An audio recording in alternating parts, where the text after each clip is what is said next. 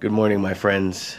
Today is the 31st of December, New Year's Eve. And I'd like to wish you a very happy New Year's. I'll be sharing the devotion from Jesus Calling today, along with a few scriptures that accompany it. Before I read this, I'd just like to take this time to let you know that I know that my Redeemer lives. And I'm so grateful for him. And as we go into this new year, I want you to know that I love you. And I pray that the words that I share with you help you as much as they help me, because doing this in the morning really sets the tone for my day. So I appreciate you guys who've watched the videos that I posted on here, and I pray that the Spirit just witness unto you that Jesus is the Christ. That's the only thing that I hope to accomplish, is to bear testimony of Jesus Christ. So today, the devotion reads, "As this year draws to a close, receive my peace. This is still your deepest need, and I, your Prince of Peace, long to pour myself into your neediness. My abundance and your emptiness are a perfect match. I designed you to have no sufficiency of your own. I created you as a jar of clay set apart for sacred use.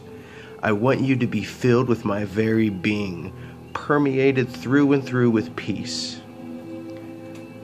Thank me for my peaceful presence, regardless of your feelings. Whisper my name in loving tenderness. My peace, which lives continually in your spirit, will gradually work its way through your entire being."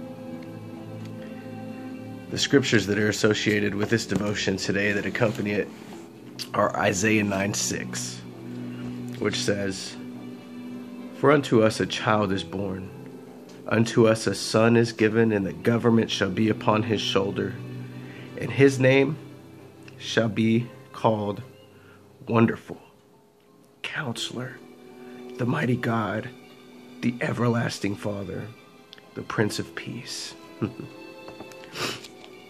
And next is John 14:26 through 27, which reads, "But the Comforter, which is the Holy Ghost, whom the Father will send in my name, he shall teach you all things, and bring all things to your remembrance whatsoever I have said unto you. Peace I leave with you, my peace I give unto you. Not as the world giveth, give I unto you. Let not your heart be troubled, neither let it be afraid." What words of comfort are those? The last scripture I'd like to share with you is in 2 Corinthians chapter 4, verse 7, which says, "But we have this treasure in earthen vessels, that the excellency of the power may be of God and not of us." As you go into this new year and you set goals for yourself and you look to grow with the next year, I pray that you remember that you are a vessel of the Holy Spirit of God. And Jesus Christ died so that you may be filled with the Holy Ghost in this life, and that you may have salvation in the life to come. I pray that you all be kept safe and that you have a wonderful New Year's. I leave my testimony and my witness that Jesus Christ lives and that he loves you. Peace be with you, my friends.